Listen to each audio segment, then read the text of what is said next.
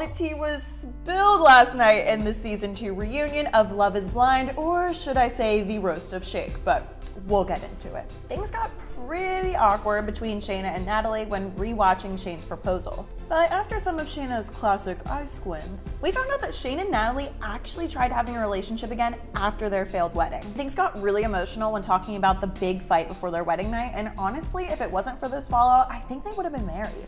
Another piece of juicy details we got from this reunion was that Nick pretty much confessed his love to our queen, Deets. He quite literally said he wishes that he proposed to her and not Shayna. And honestly, I ship it. And even Shake agreed, but of course after saying the only person in the room he found attractive was our host Vanessa Lachey. Let's just say if you had any doubts before, Shake is definitely confirmed to be the villain. It's nature, baby. We're animals.